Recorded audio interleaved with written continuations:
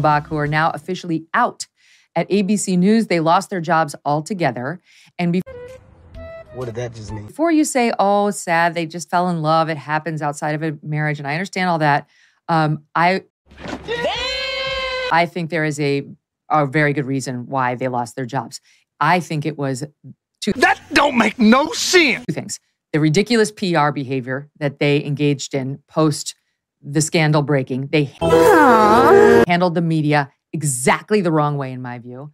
And number two, it came out that he had Welcome to the show. All these other alleged affair partners at ABC.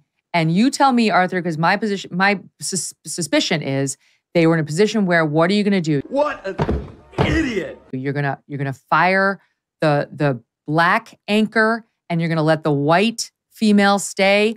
No. That is just cheap. That can't happen. She had to go too, even though that investigation appears to have only found her prior sins as being she had a bottle of liquor sealed in her office, and somebody claimed she showed up drunk after. Great word.